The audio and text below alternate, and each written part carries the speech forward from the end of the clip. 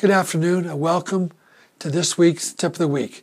This is part 2 in a series where we talked about last week is what happens if your employee uses their own vehicle during working hours to run errands other than delivery.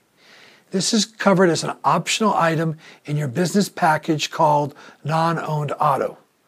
Now, if your employee uses their own vehicle during working hours for delivery, this can only be covered under a separate policy called non-owned auto for delivery, which is not part of your business package.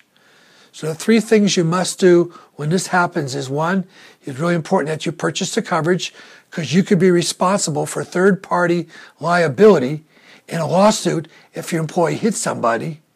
2, make sure that your employee has a minimum California insurance requirement.